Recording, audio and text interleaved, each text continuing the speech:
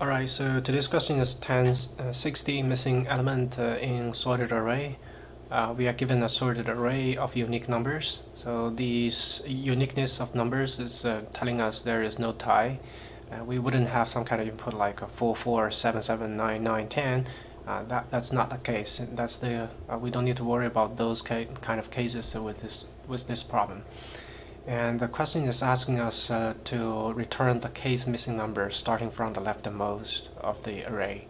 So the example here, if the input is 4, 7, 9, 10, and we're looking for the first missing number, that's 5, which should come directly after 4. If we're looking at the third missing number, we have 5 and 6 missing between 4 and 7, and the next missing number is the 8, that's missing between 7 and 9. The third example, we have 1, 2, 4. We're looking for the third missing number. We have a 3 missing between 2 and 4, and after that there's no more numbers in the array, so we just incrementing this last number by 2 to figure out that that's 6. So just based on the description, just reasoning through why these 3 examples will have their outputs, we can see we can have a linear pass, just one pass through the array, and keep track of how many numbers we are missing in between numbers, and to compare that missing number of missing values with k, and there will be some kind of logical conditions you can figure out. Based on that, you can figure out when to stop this iteration and to return the case missing number. But we're definitely looking at something that's better than doing one pass. So I guess if you look at think about what's being given to us, it's a sorted array, and we are searching for some values based off that array. That's pretty much a very clear hint. We should be utilizing some kind of a binary search method to reduce the search time from linear to log of n. So we have to think of how can we have a direction of search. So one of the way to think about it is it's important to realize that we can actually calculating how many numbers we are missing between any two numbers, right? So let's walk through some examples. Say that we have 4, 7, 9, 10. If we're looking at this particular location here, how many numbers we have missing from the left to this current location? That would be 7 minus 4, and that's a 3, and minus 1, right? So this is the because this is the first location here. For the example, if we're looking at the example 9 with 9, the second element 9 here, we can see that the number of missing values we have there is how much? This is 2, right? This is 5 minus 2, which is 3. So there is this relationship that number of missing between 0 and i's number is nums I minus nums 0 minus the location I, so index I. So that's something that we can derive based on looking at based on the property of its sorted array and it's non-unique. Based off this, we can actually give us a direction of the searching, right? We can compare this number of missing numbers, compare that with k, and telling us to how we can search for a particular location faster. This is not going to give us directly the location, the case missing number, but it will be able to tell us which location we start to have number of missing values more than k.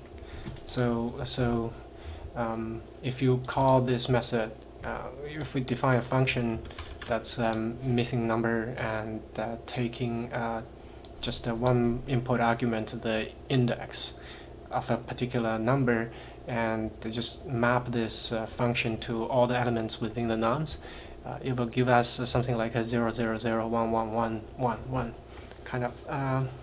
If we can compare the output of the function with k, it will give us something like a 0, 0, 1, 1, 1.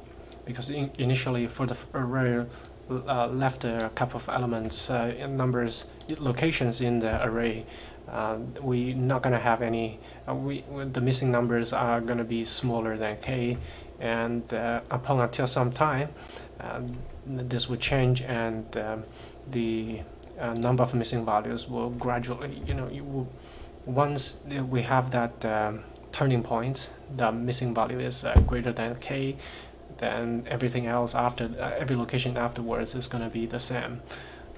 So that gives us a sorted array. Again, it's a 0, 0, 0, 1, 1 search space.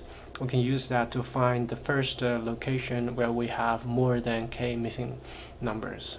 Then the previous location to that is going to have a missing number that's less than k.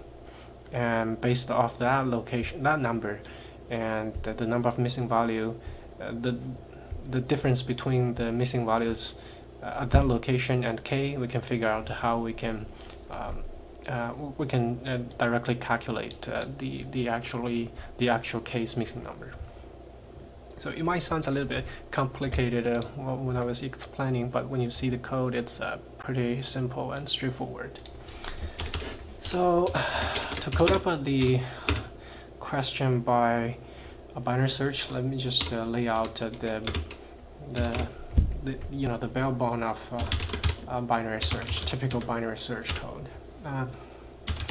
While the two pointers are not equal yet, meaning that we still haven't pinned down the location, we'll get the middle elements to be just to be the middle one, and we'll have a function here, take the index and compare that with k. If it's smaller than k, meaning that we haven't found the first location where we have more than k's missing number, we would increment to the lower number. Otherwise, we will decrement the high number.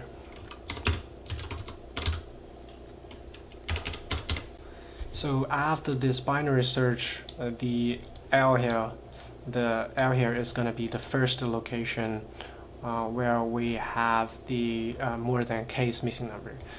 Notice that I use length of nums here rather than the very last location, because we can go out of bound. So that's why we have this. That's actually 1 plus the very last location in the array. And when we find that location, what we can do is take the previous element, previous number, and just add the difference between the number of missing values and the k. Missing, calling that. So that's the number we can calculate. We have to have some more missing values. That's calculated as the difference between k and the result of this function call. And since this is the first number after this, after we have missed so many numbers, we just add that difference directly to this number. We can get the k's missing number. So that's the binary search code, and this is the formula to figure out what's the k's missing number. The left is just to code this function, not missing here. we just take one of the index, and the relationship is this. Let me put I here. We'll just return that. So with this, the code looks right to me. So yeah, we change the lower location to mid +1 because this fails. This is strictly less than. So yeah, it looks good to me. So let's submit it. And it's working. So the time complexity for this binary search solution is log n, and with n being the number of elements. With m be the number of elements in the input array, and the space complexity is it's constant. We don't have any